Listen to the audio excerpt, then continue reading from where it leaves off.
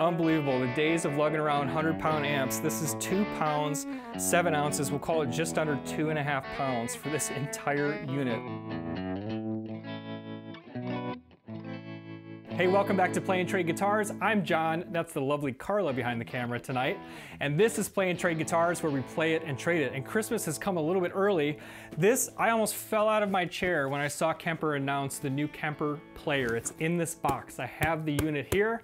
I'm gonna show you what I hope to replace in my live rig. And for me, the guitar player that I am so excited about what this Kemper Player is gonna do for me. I'll tell you all about it at the top. Make sure you hit subscribe. We're giving away a Martin D28 when we hit 100,000 subscribers. Hit subscribe, turn on notifications, and sign up via acclaimed in the description. And if you're in the market for any new gear, click to buy new gear using our link. It supports us directly when you buy gear using our link, so thank you.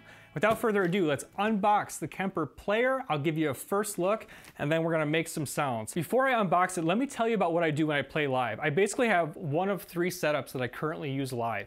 If I'm playing in a club and I'm playing through a tube amp, I've got this. I've got the Fender Reissue Deluxe Reverb amp. It's a 112. I'll typically put just like an SM57 on it. And I have a small pedal board that I'll run in the front of it. That's kind of my most analog rig. If I'm playing at a larger venue with a bigger array or sound system like a theater, my preference is to use a Kemper, and I got it racked up in this 8U rack with a power conditioner. This is the Kemper rack, unpowered, and then I have my in-ears unit mounted in here as well. This is, now, it's not terribly heavy, but it's still a piece of gear. It's roughly, I mean, if you're talking about carting around gear, it's about the same size as the Reverb Deluxe. My hope is to take what's in this box and replace all of this and put everything on one pedal board. My in-ears, the Kemper Player, all my pedals, and have it roll to the gig and be ready to go, because I'm kind of one of those guitar players who is set it and forget it. I put so much time into Kemper, and I think Kemper is the best in terms of sounds. The Profiler, I think, is unbeat in the way it actually sounds. And because I've put so much time into my Kemper unit, I am thrilled at the prospect of being able to convert what I've done on the Kemper and put it in a small unit that I can mount on my pedal board, plug it in, and be done. So let's get it out of the box, and then we'll see how it sounds. Let's head over to the bench and unbox. So yeah, the whole world of Kemper now in a box this big. Let's open it up and take a look.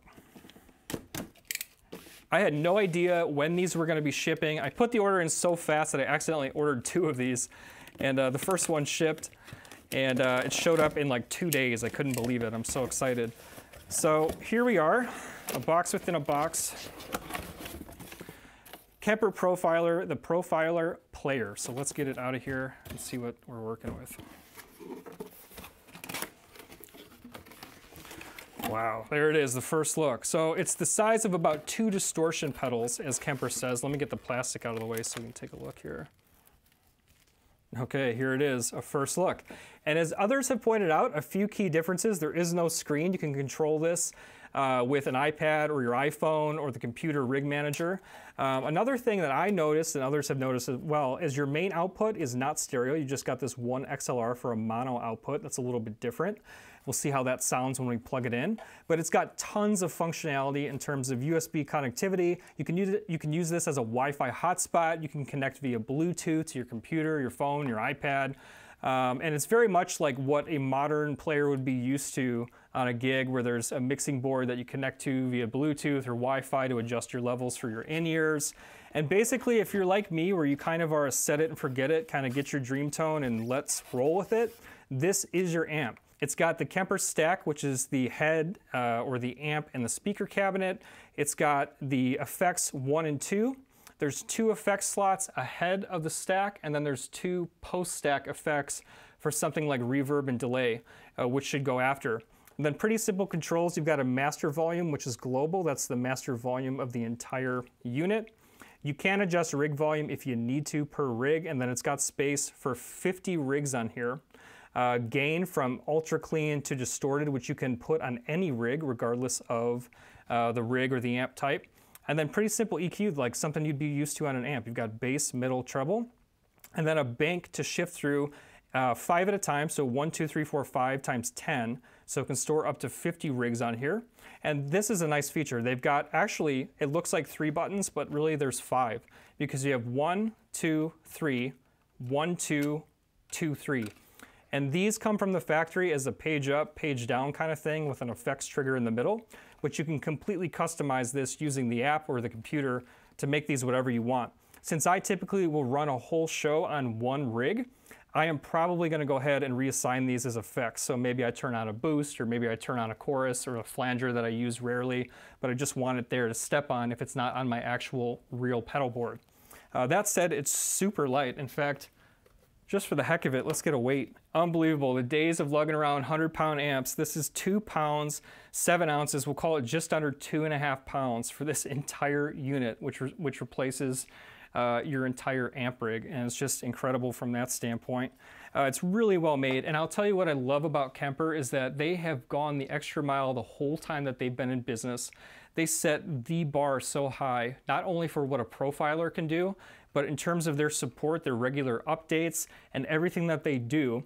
There's pros and cons to all the various modelers and profilers. I just feel like the profiling sound of Kemper is best in class still compared to anything. And that's why I was super pumped. Also in the box here, you have the AC adapter. I like that this is a fairly simple AC adapter. Also, whether you're in the States or in Europe, they've got the appropriate adapters, or Asia, wherever you are in the world, you've got the appropriate adapter to use here. Some of the adapters, like my HX Stomp that I have, I'll show you, has a pretty bulky, big adapter. So I kind of like that they kept things simple with the actual type of power that they have here. And then beyond that, you got kind of just your kind of quick guide. And one other thing to note, this does not profile. What I see this as is I've already got my Kemper, and let's head over there now as we get ready to plug this in. The way I'm personally viewing this is I've got my Kemper rack unit, which I'm now going to keep in studio. It's like my Kemper home base.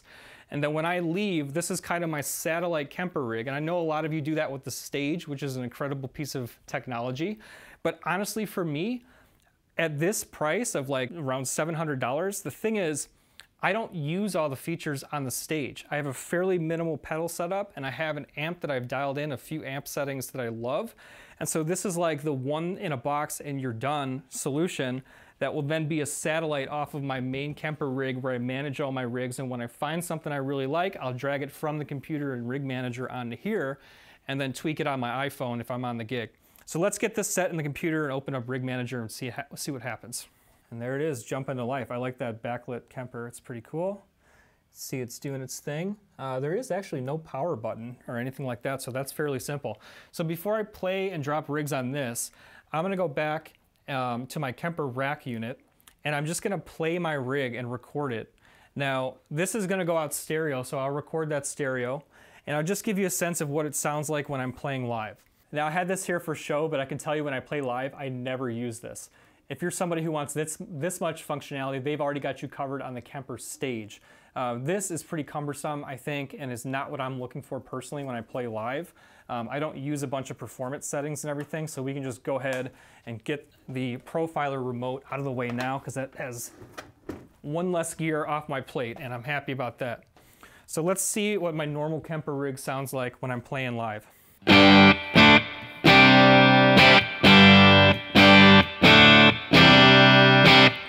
Now here's kind of my standard. I'll turn a compressor on in the front of the whole rig. I will turn on a Boss Super Overdrive SD1, and I'll have a DD7 with just kind of an analog slapback delay kind of a thing. And then this will be kind of the core sound.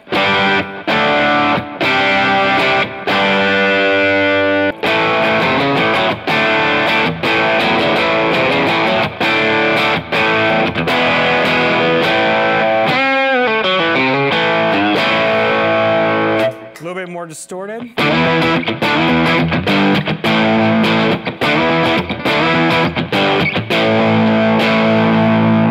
I wanted to take a lead, I have a boost here.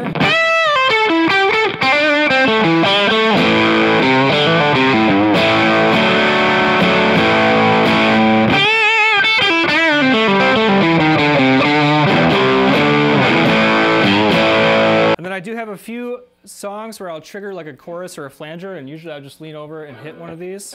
Or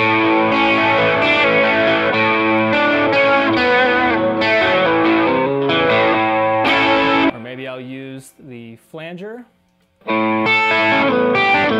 All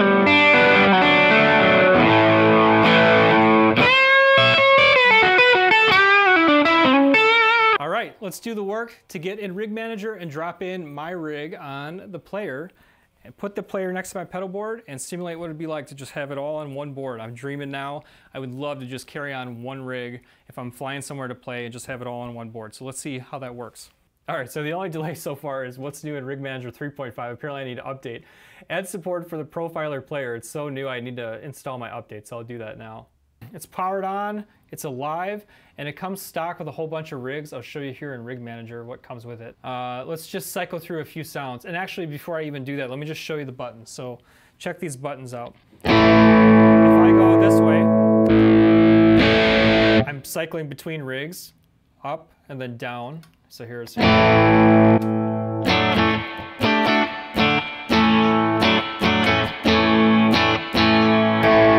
This one's labeled 2011 more gain AC20. Then to explain up here, you have two effects. So they have two pre-programmed in here, which of course you can change. But I'll turn one on, we'll see. And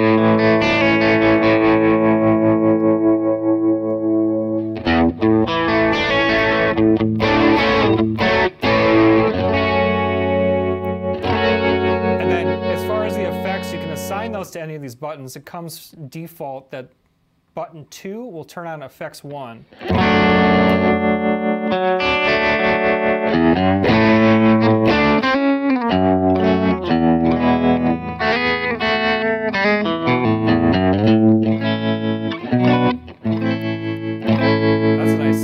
a nice sound there.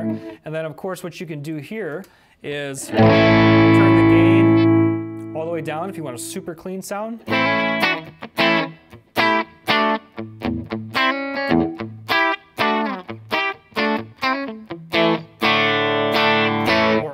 Up to get extreme gain, even to the point of feedback.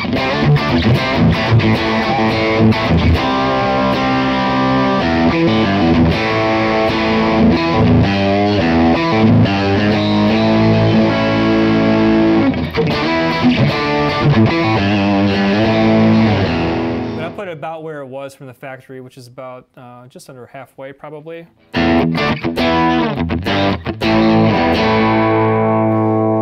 Cycle through a few of these stock sounds and get an idea.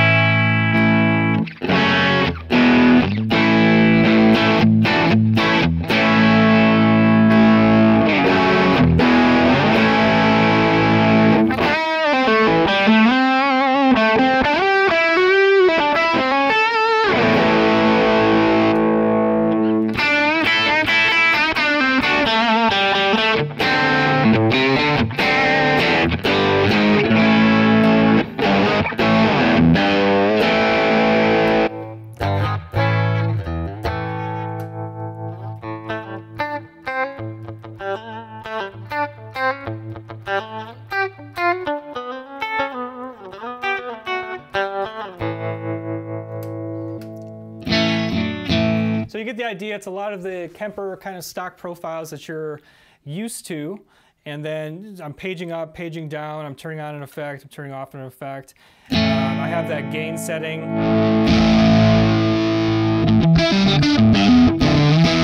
Crank up the gain if I want. And then I have basic EQs here. I have the master volume, which I've already kind of preset, which is global across everything. Now, let's put my rig that we heard on the Kemper rack on here and see how it translates. All right, so I've got my same rig loaded in the player. I've got it at the end of my board, and like I said, I'm gonna put all this on one board, including my in-ears receiver, the Shure in-ears receiver, so that everything's in one place. Here's just how the clean profile sounds through the player.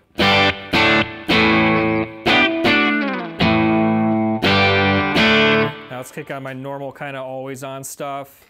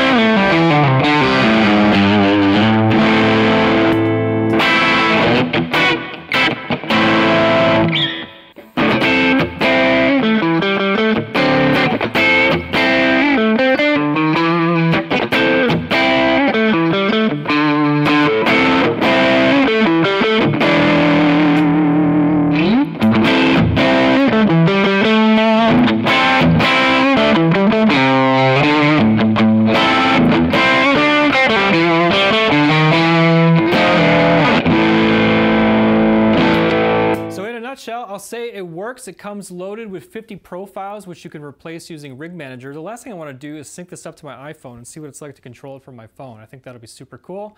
Last step. All right, at first attempt, I can't get it to sync with my Rig Manager on my phone yet, but I'm going to get that going. I'm going to dial in the custom presets for the buttons. I have a much better idea of what I'm going to do with that now.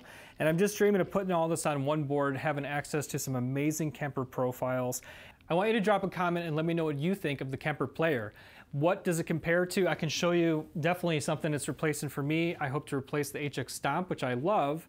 But to me, it's the sound of Kemper, and it's what I put time building in these profiles, and that's the reason I want to use the Player above anything else. And have that small footprint, I feel like you just can't beat it. So this will be my live rig when I'm going to front of house, and I'm very excited to put this together. If you're in the market for any new gear, click to buy new gear using our link. You can also sign up for our giveaway. We're giving away that Martin D28. Do us a favor right now, hit subscribe, turn on notifications, and sign up to win that guitar using the entry link in the description or pinned in the comments. See you on the next video with a more in-depth review of this, but I just wanted to give you a first look tonight since I'm so excited it came up. I had no idea it was going to show up this quickly. So very exciting. And I got my live rig dialed into something I can carry on one pedal board now, and for that I'm super excited.